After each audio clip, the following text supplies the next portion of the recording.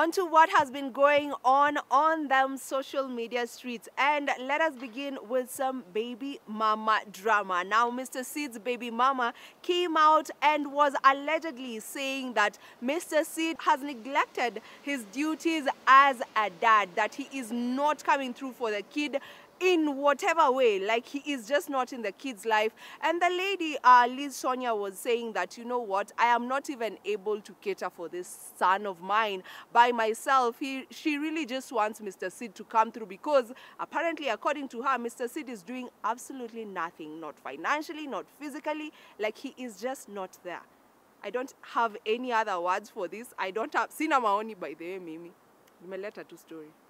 You guys are familiar with the song Nakupenda we, Nakutaka we, kwako sijiwezi, oh my love. Well, if you know that song, then you definitely know the artist who sang this particular song, and that is Tanzania's J Melody. Now, J Melody, during an interview with Zazi William Tuva, mentioned that he has been writing songs for some artists, and he mentioned that he wrote some songs for Willy Posey as well.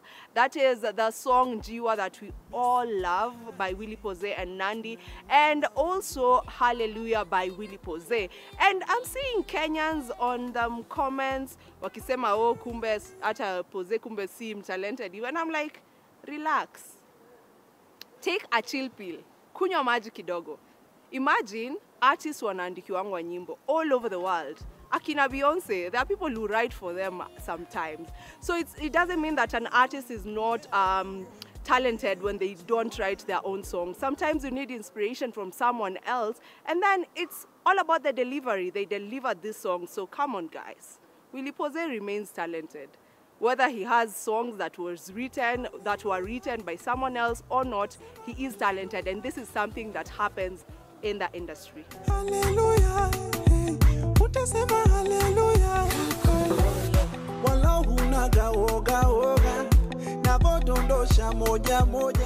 On to yet another story that has been making rounds on social media with Kenyans hating, guys. Is that all we know how to do?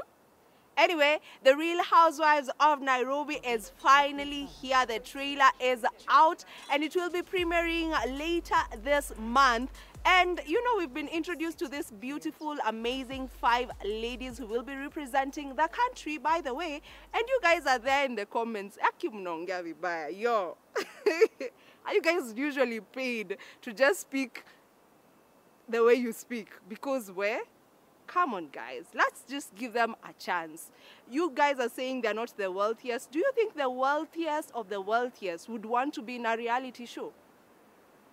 So at least we have people in there and they are ready to give us a show and we are ready to watch it and support it. Wacheni compare na sijui Real Housewives of Beverly Hills. Come on, our economy hata ijafika huko.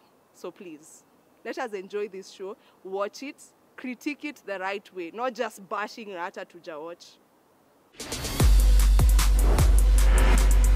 We run this city, period. You're more Kenyan than all other Kenyans. Najaribu sana.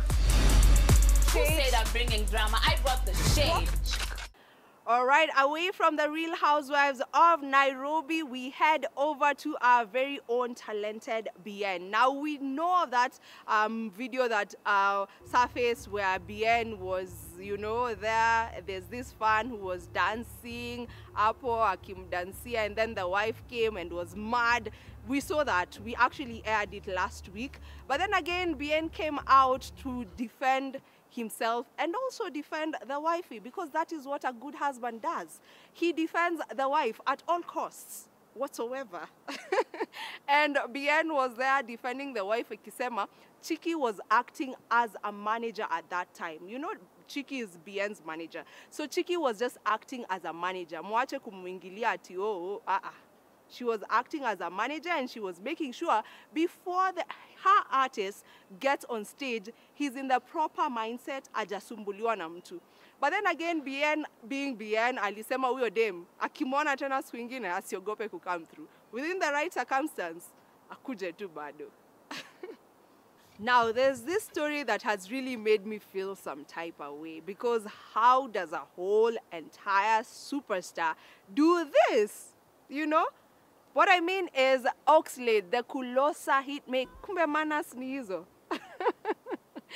So now Oxlade has been charged, or rather fined, for putting out a steamy video of an ex.